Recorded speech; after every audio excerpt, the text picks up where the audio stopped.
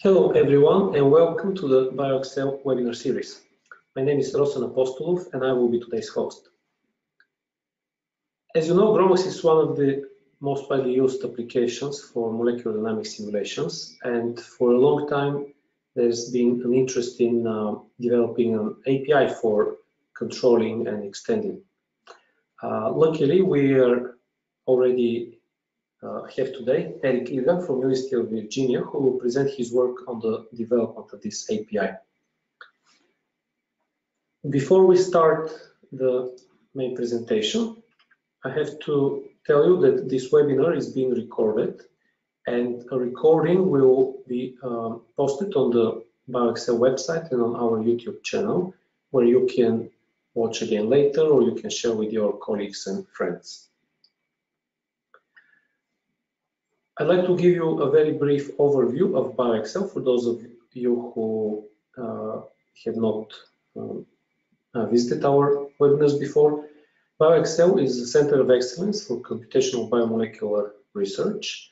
It's a distributed consortium of 11 partners in Europe.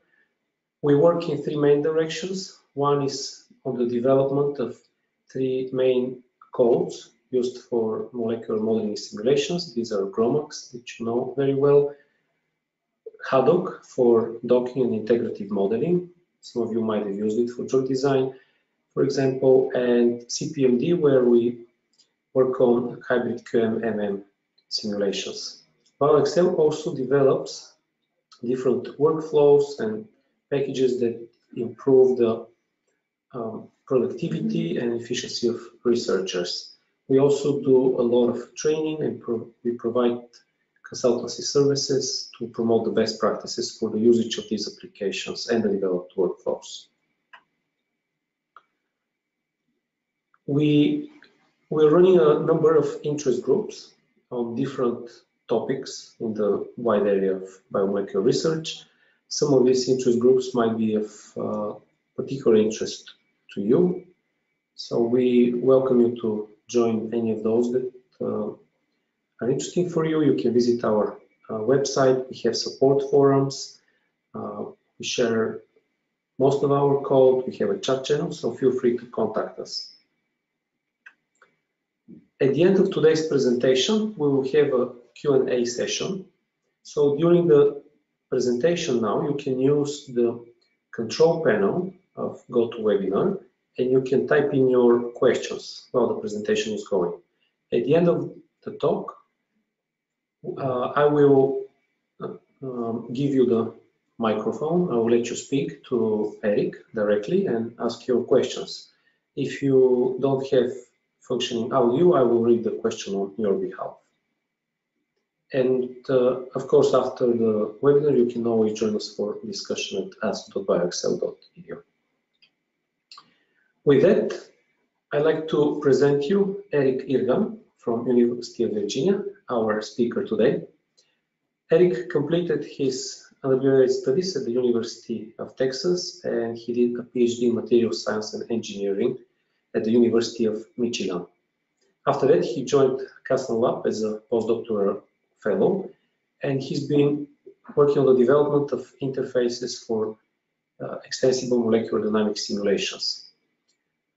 He is applying and is proponent of best practices for software engineering, and he is also supported his current project by a fellowship by the Molecular Science and Software Institute in the United States. So with that, I would like to welcome Eric, and I will give him the opportunity to start the presentation.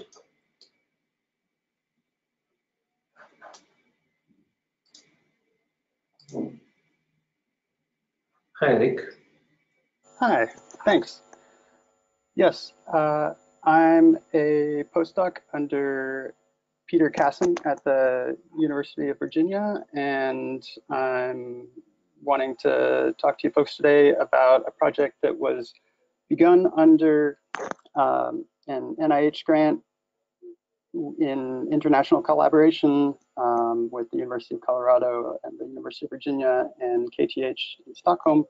And that continued under a Molecular Science Software Institute fellowship.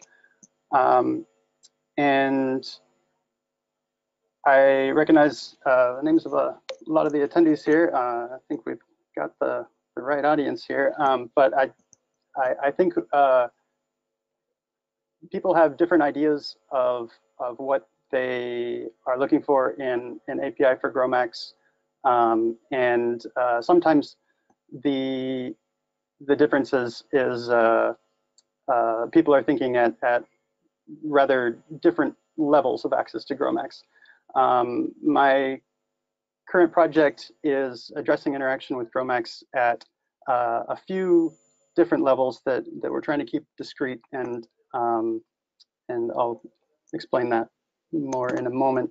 The I guess I gave a little bit of my background before the Kasson lab, but the group I'm in right now is focused on biomolecular sciences questions. And as we all know, the most interesting and most useful topics are really hard. We are, like many people, working to combine experimental processes and data with advanced computation techniques to try to tackle problems in infectious diseases.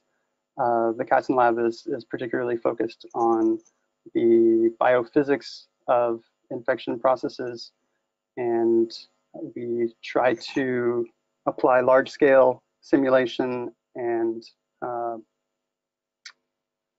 data processing and machine learning to try to apply and develop new methods to tackle these tricky questions, as a lot of folks here probably are.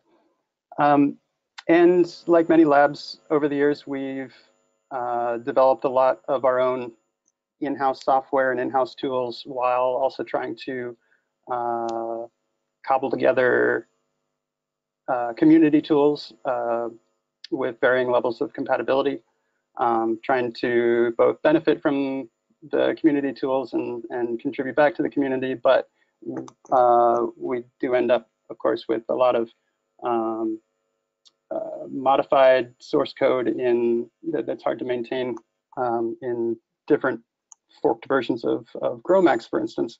So what we tried to do was to put some effort into some abstraction layers, so that as our graduate students are developing their methods or their workflows, they can do so without producing a lot of stuff that's hard to maintain or hard to contribute, and so they can concentrate on the work that's most important to their research, while we look for the right abstractions to maintainably interact with other tools without sacrificing performance. So what that looks like is we found some use cases that together addressed some research needs in our group, while allowing us to explore the beginnings of a toolkit to make easy to use scriptable Python interface to complex GROMACS-based workflows, but to use Python as a front end to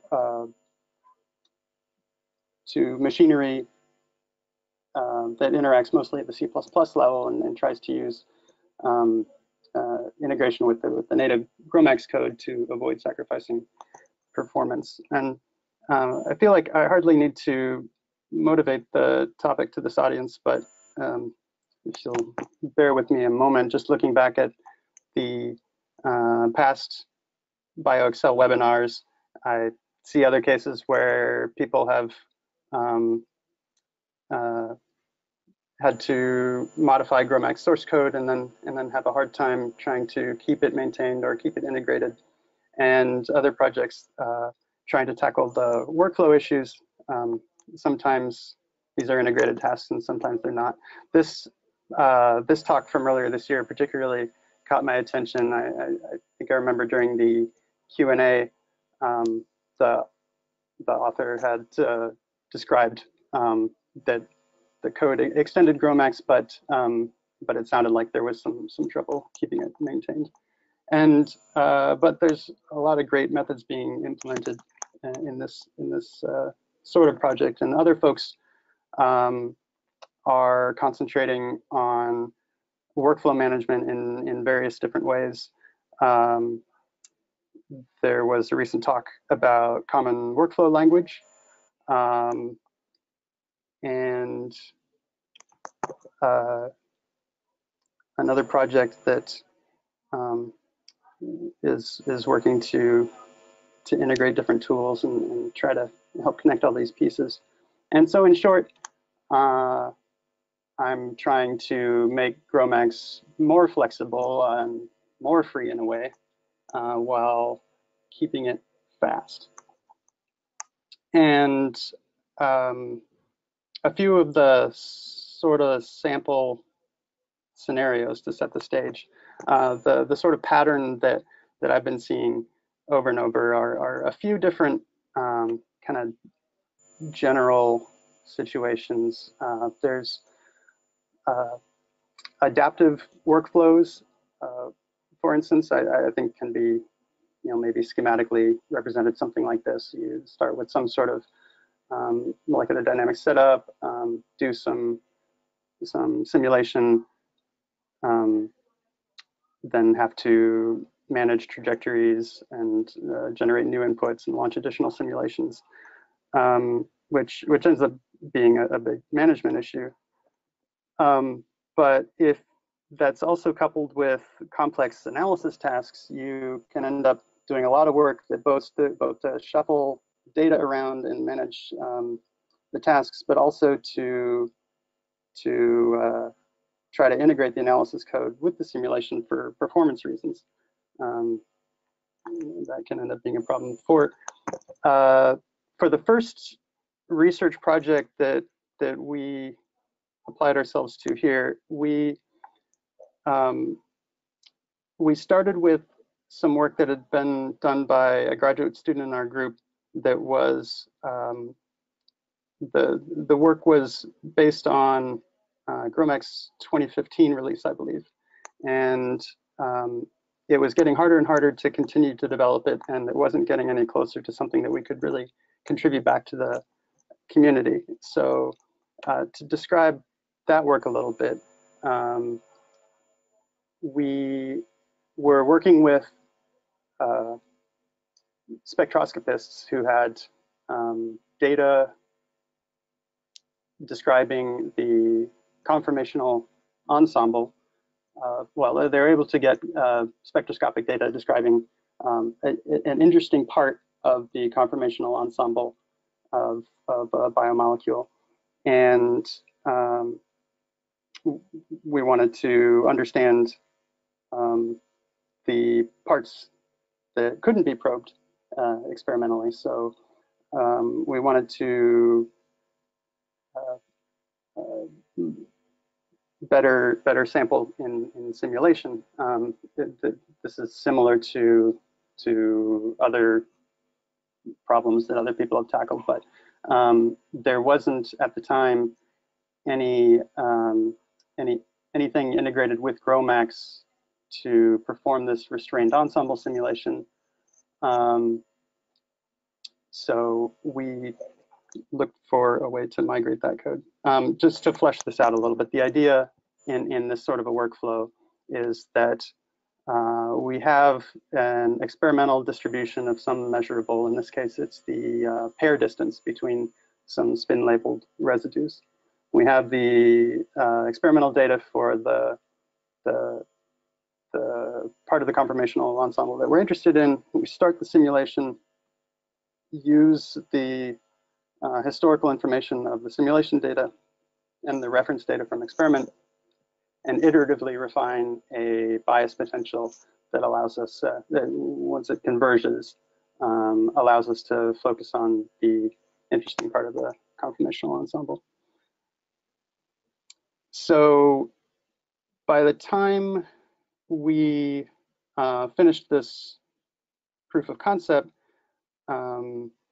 running a simulation of this sort consisted of really just a handful of Python commands to drive it, plus some C++ code to implement the additional forces. And I've talked about performance a bit. One of the key things is that the Python front end largely sets up a description of the work that's going to be performed, and then allows the work to be dispatched all together and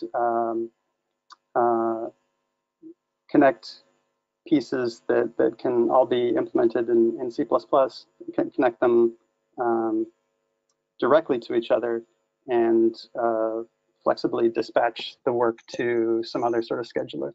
So what that ends up looking like is that with the first command here,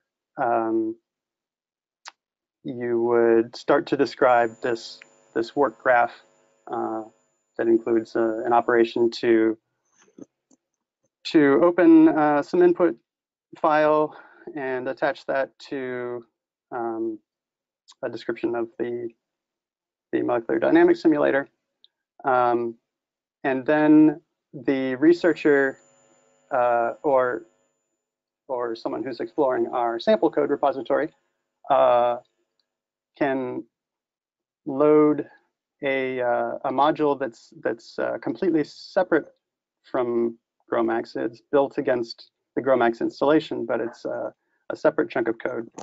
And the Python interface allows to get a Python handle to the code that implements this restraint, attach it to the simulation, schematically at least, and then once the workflow or the graph of interconnected computing components is fully described, then it can be dispatched to run. And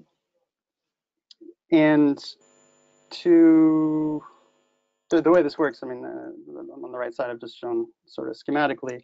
The details of this are that the Python commands build up a simple data structure that's easy to interpret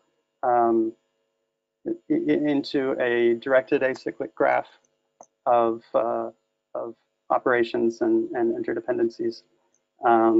And it's as simple as possible because, well, it's easier. It's easier to separate the user interface and the implementation this way. But also, we hope that with it being as simple as possible, it can be very clearly described in a specification, so that if someone wants to use the computing infrastructure we've developed, but with a different front-end tool, it would be easy to write a connector. Or alternatively, if the Python interface is helpful, but someone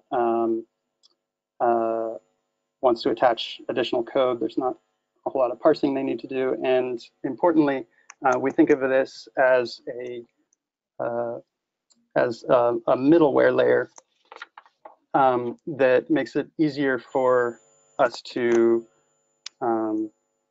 write connectors to different work dispatchers or other either workflow management software or resource management software that perhaps some of you are already actively developing. So the end result, again, in our specific research case, is that the researcher has written some code that that can calculate the forces to be applied, and that's all it does. Is it takes atom positions as input, calculates a force according to the potential that the researcher has expressed in a few lines of C++.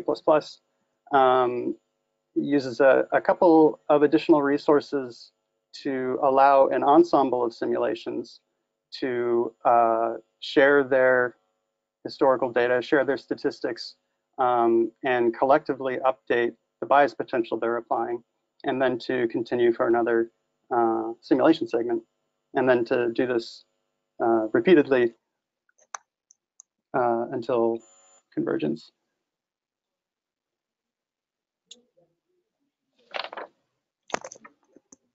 So out of the box, the Python package that we've developed,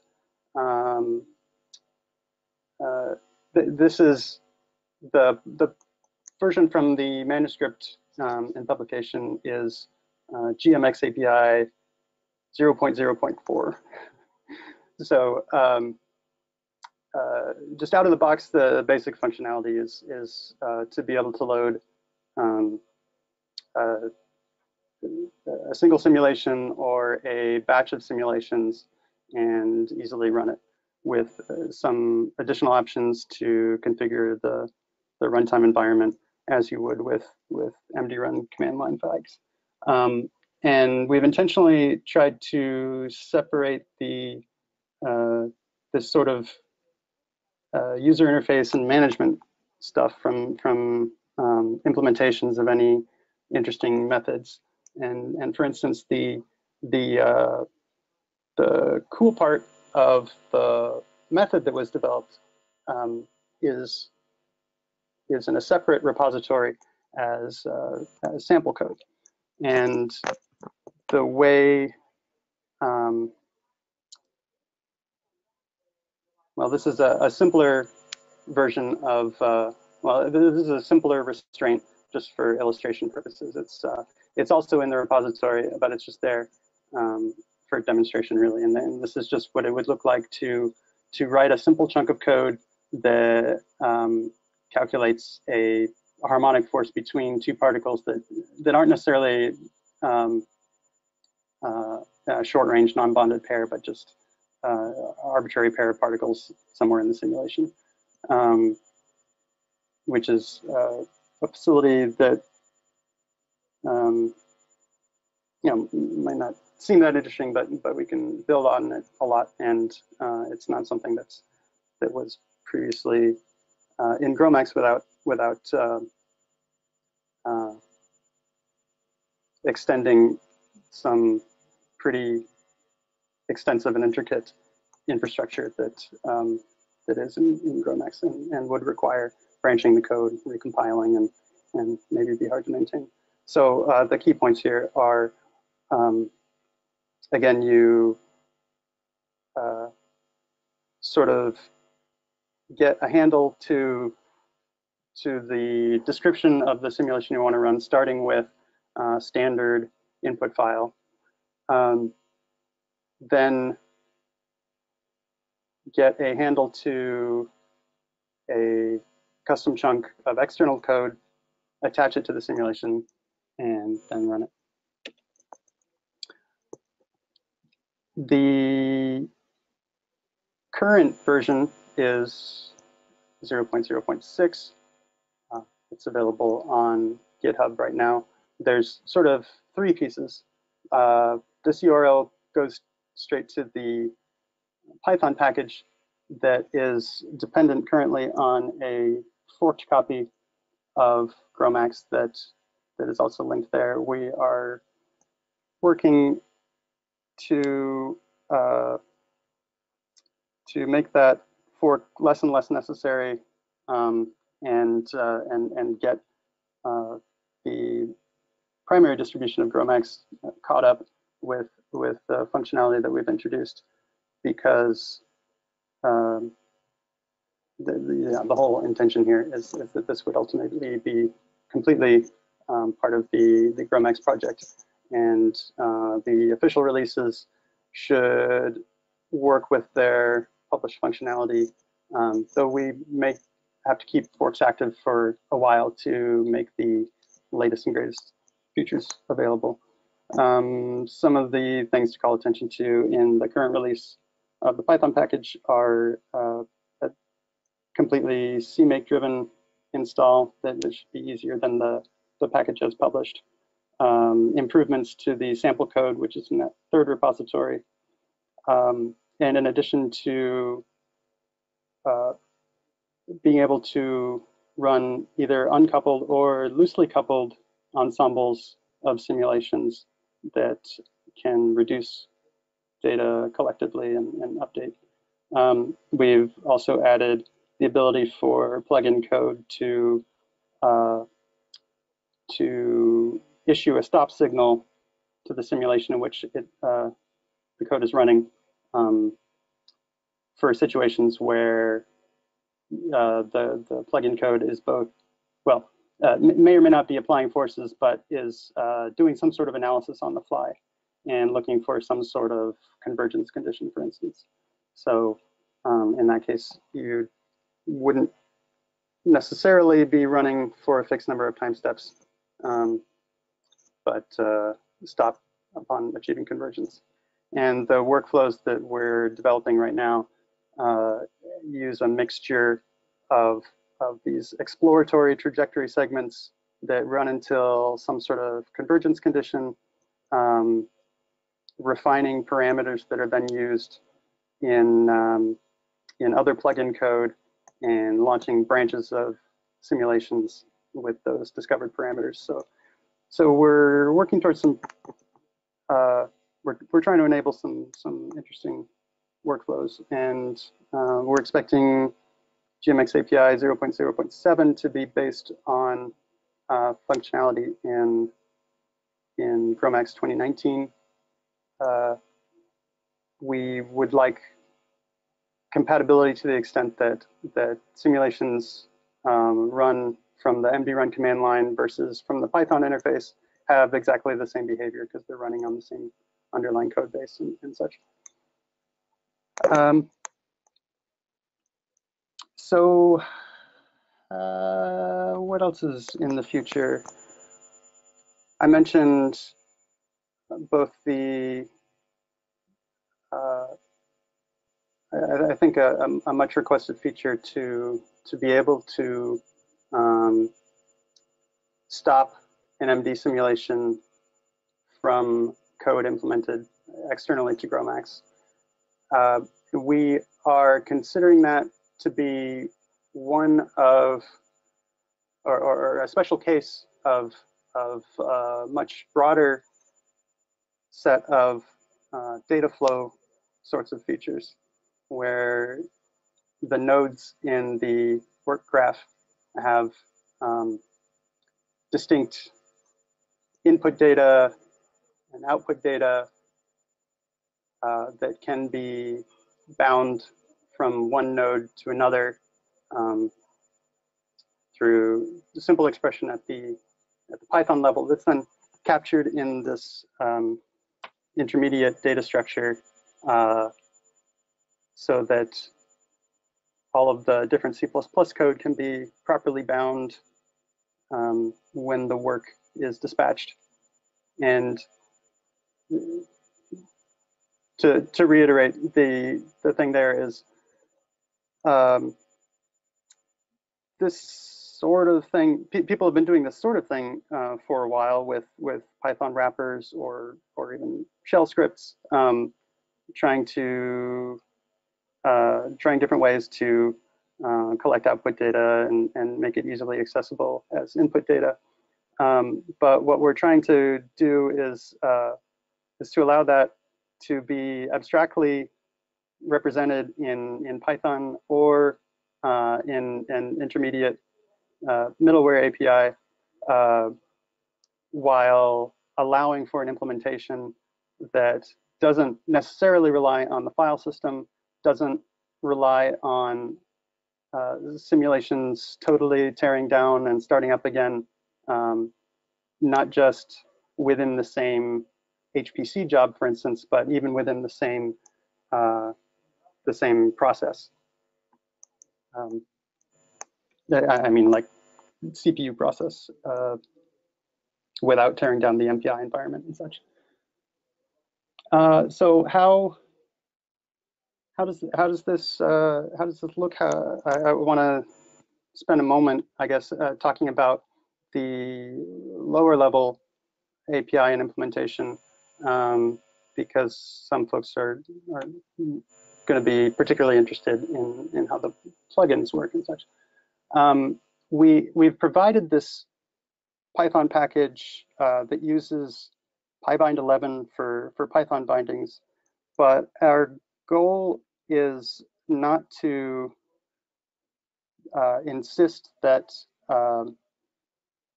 that anyone should have to derive from our Python classes or depend on our Python module in order to interact with this API. And plenty of people already have great Python interfaces that they're happy with. They've maybe implemented bindings with some other package like Swig or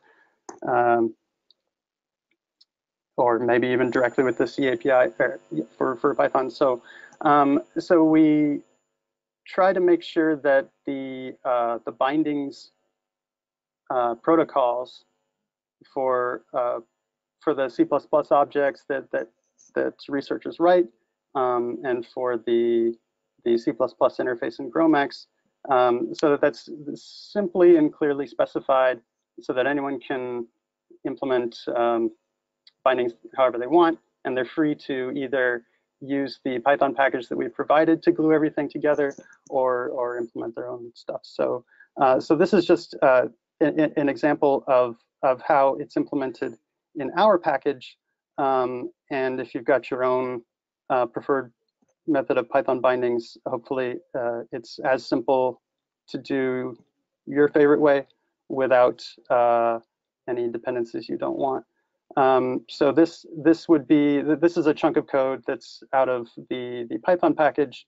This is the corresponding chunk of code out of the sample code that we provided in our sample restraint repository. And what this does is just declare the Python side of the simulation and the plugin code, so that Python can tell the compiled code or the compiled objects about each other, and get them speaking to each other through the C++ interface. And once that's done, yeah, so the Python C API is used to start with the Python API, let that turn into a C++ conversation, and then the C++ objects know about each other and can sit there and wait for the later API call that tells the simulation to start. And a researcher doesn't need to worry about that necessarily. That's more information for someone who's already got a or who's thinking about how their package with Python bindings might interact with ours. But it also, I think, illustrates to some degree how we've tried to separate code development responsibilities in the way we think is appropriate. A researcher doesn't have to think much about how their plugin gets its Python bindings, or how it talks to the GROMACS. Instead, if someone wants to implement their own plugin, like the restrained ensemble plugin, for instance, the main thing they have to do is just implement a calculation function with one of the documented call signatures. At this point, there's a little more boilerplate to copy and paste than I would like, but it really is just boilerplate. It's not a whole lot of custom code, and we're working such that in future simulations there's less and less of that. Excuse me. In future versions, there's less and less of that boilerplate. More stuff moved to headers that are in the upstream packages like GROMACS rather than in the sample code or the researcher's code base, and to use more templating and such, so that when GROMACS or other packages are updated, the researcher may have to recompile their code, but any API changes that were unavoidable are hidden. They just get dealt with by the headers. I mean, yeah, by the template headers. So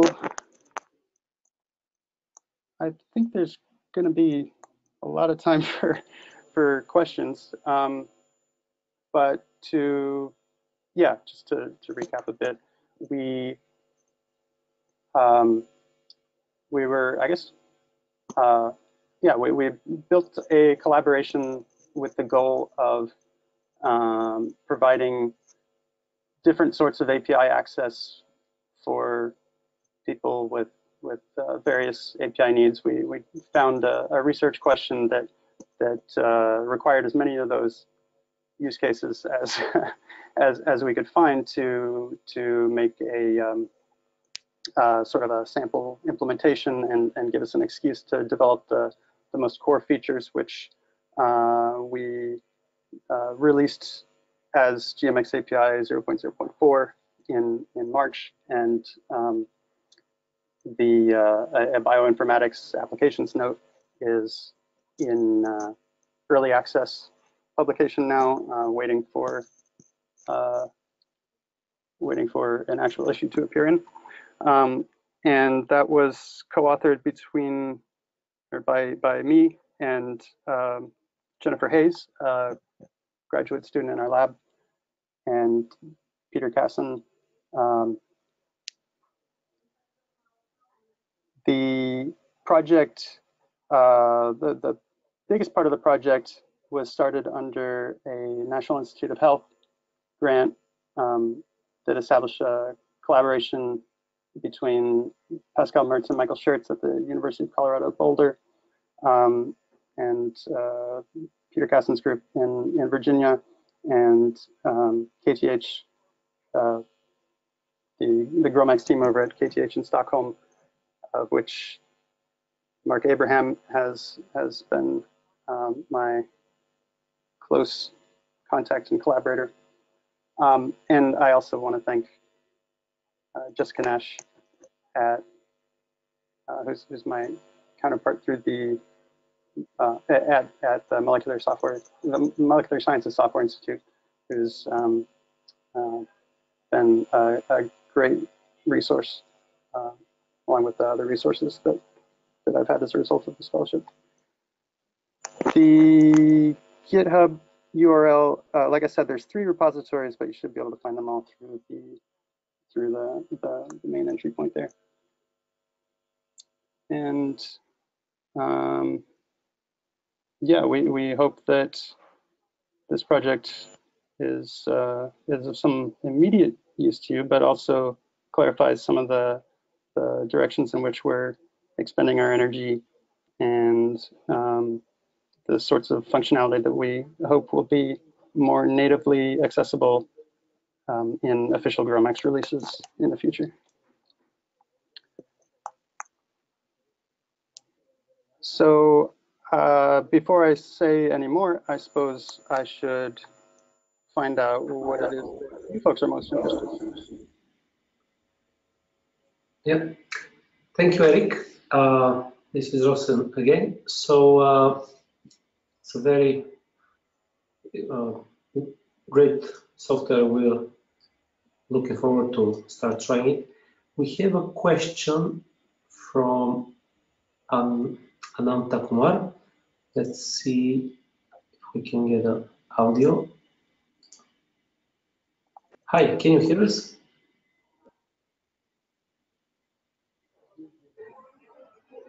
Anantakumar, could you can you hear us?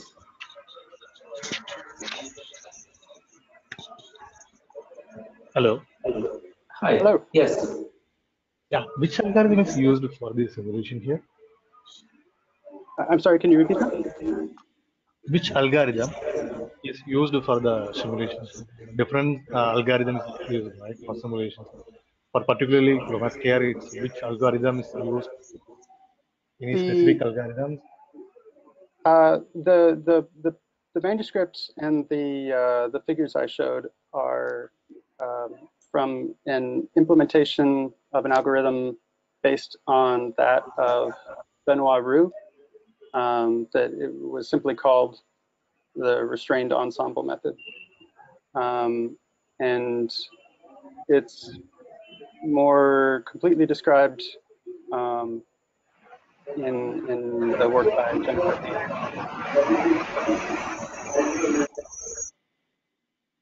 Yeah, Jennifer Hayes is the graduate in my group who adapted that for GROMACS for her research. Thanks, Eric. I was wondering if users start trying out the code and play with it, what's the best place to find help if they have questions? Will it be through GitHub or GitHub official support forum? What's the way to communicate with early testers? Or send a private mail. You're welcome to send me a private mail. But I think the issue tracking system on GitHub is I'm pretty on top of that, I think. So anyone's welcome to file an issue, and I'm totally open to suggestions if other communication channels for seem preferable. As we move towards more integration with GROMACS, I expect conversation will probably move in the direction of the GROMACS mailing list and the GROMACS issue tracking system. But right now, yeah, either the issue tracking system on GitHub or is totally fine. And there is documentation that is, well, there's documentation you can build in the project that's also built and linked to readthedocs.org. And again, a lot of the interesting stuff that we're trying to enable with gmxapi has sample implementations in that separate sample restraint repository that's linked from the main repository. And that repository in turn has some sample scripts, some sample Jupyter notebooks, and documentation in the code itself, as well as there should be links to Docker images if you just want to get something going quickly and just kind of poke around and try the examples or see what it looks like. Thank you.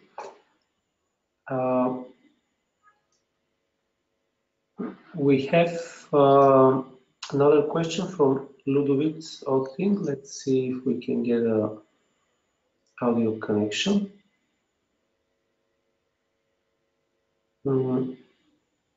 I guess his audio is not working. So the question is, are there any plans to build visual workflow on top of GMX API?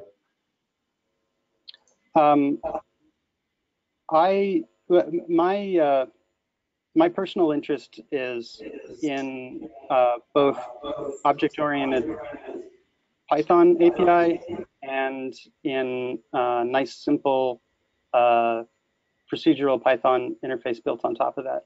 But like I said, I'm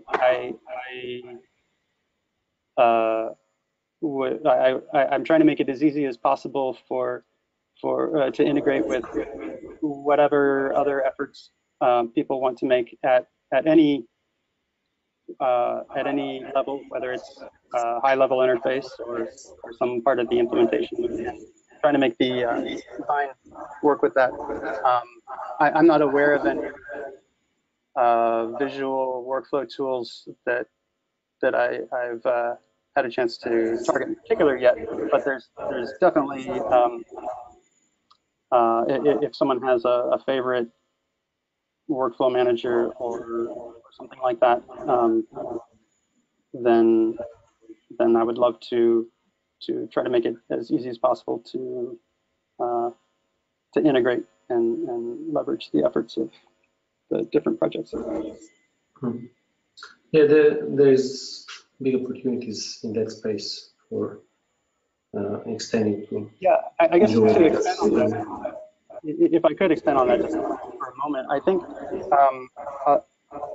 in the past BioExcel webinars, people have presented projects that that do a great job and really thoroughly go into sort of one level of interaction with the molecular simulation workflow, and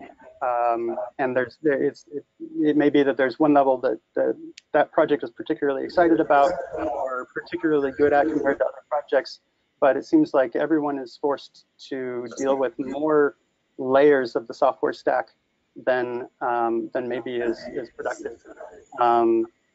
So I think the biggest thing that we might accomplish in the context of those other projects would be to make it easier to apply those more general packages to GROMACS without having to wrap the command line or work with a branch of GROMACS, and to still get native performance without spending a whole lot of time working just on integrating some package with GROMACS instead of the higher level methods or advanced workflows that the projects are really focused on. And so we have the I think we can provide a good Python interface at several levels to that functionality that we make access to. And I hope it's useful to people, but like I've said, I definitely don't want to compel people to use the interface if they have a better one in mind or one that suits their purposes more. And yet, if there's a chance to use both the Python interface aspects that we've provided as well as Python interface for a package to be integrated, then that would be that's great too. We're trying to make the interoperation between different sorts of bindings as easy as possible, and the data exchange as high performance and easy as possible. Thanks. We have one more question from Adam. Can you hear us, Adam? Hi, yes, thanks, Rosson. So my question is a general one. It's about the extent or how your code interfaces with the underlying GROMACS software. It seems that there's a fairly tight integration here. Do you think in the future, as the GROMACS source code changes, it's likely that there will be updates required to keep this API in sync? Because it's not just about sort of building a command line or building a parameter file and then running the program. It seems to be deeper than that. Is that correct? Yes, exactly. So, I mean, that's the problem we're trying to solve essentially. Is we're not the first people to make a Python interface that lets you steer a GROMACS simulation, but in conjunction with developing this Python package, we are working specifically with the GROMACS project to develop the appropriate GROMACS level C++ API that we can build on and try to use try to get the necessary infrastructure into the core GROMACS installation. So my goal for the coming year is that well, we're in the process of integrating some of the GROMACS infrastructure that we've developed, with the idea that you would be able to install GROMACS and then install the Python package, and if you then upgrade GROMACS, at most you have to recompile the Python package. And moving forward, ultimately, the idea would be to have the most basic sample bindings in the GROMACS core project, so that yes, so that it's always in sync. And we're trying to do, move as much of the implementation as possible down to the C++ level, so that it's infrastructure that's shared with the command line tools and the other parts of the GROMACS project, and not the maintenance nightmare is what we're trying to avoid and trying to tackle. And then, like you say, that there's the other part. The plugin code definitely operates at different levels. There's the Python side, which for plugin, we want to basically provide some tools so that the Python interface is basically generated for the researcher, and they just work on the C++ side. But the C++ code, we're both introducing abstractions between the MD, the computation that supports the molecular dynamics simulation, so that it's if you have a task that's as simple as calculating a force based on a vector, then that doesn't inherently depend on any details of GROMACS. So so where we can, we are trying to abstract out these different types of calculations, so that we can put the most stable API on the GROMACS core, and to the extent that that there's instability there, we can also provide adapters, probably in the form of template headers. So worst case scenario, the researcher would just recompile the same plugin that they've already written against the new copy of GROMACS, and with the updated template headers, it would just recompile and work with the new version. The compatibility will improve over time, but already we were able to migrate code that was tightly coupled to GROMACS 2015 into something that has no appearances of being coupled to any particular GROMACS version, and it then eliminated a lot of the lines of code. This is for that restrained ensemble potential that I mentioned, and in fact, right now,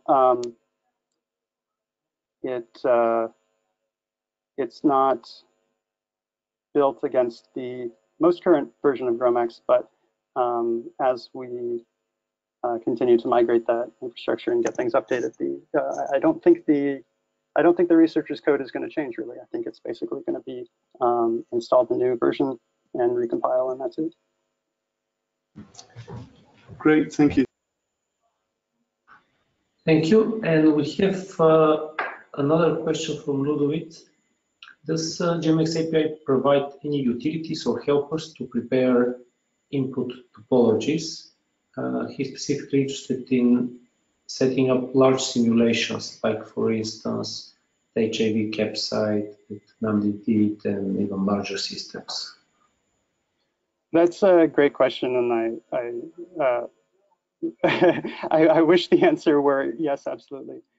We with the 0.0.7 release and upcoming work for the rest of this fall, we're going to be spending a lot more, or I'm going to be spending a lot more attention to input preparation. But at the moment, you still have to use other tools to set up the simulation. Because we want to be able to better help people run adaptive workflows and stuff, it's actually pretty essential that we have more public, easy to use, stable tools to manipulate inputs and generate new simulations. So the same code that's being developed to connect different parts of a simulate, analyze type of workflow or an adaptive workflow, those same tools can be used just for general simulation preparation. But no, it's not in gmxapi yet. There are people who are working on such tools with an awareness of the possibility to integrate soon with gmxapi. So I hope that we see more of that this fall, but right now you have to rely on other tools. Thank you, Eric. These were all the questions we had until now. So before we finish, can we go to the next slide? Yes, thank you. I'd like to tell all of our audience that we have 2 more webinars coming up by the next few weeks.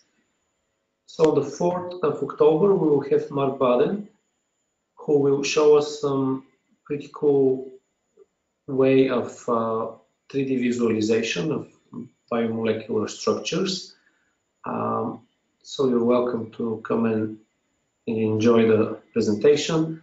And a week after that, we have Kathleen Bannon, who will present us the Smirnov format, which is part of the Open Force Field initiative, a new take on helping the joint efforts of all these different disparate file formats that are being used for molecular structures.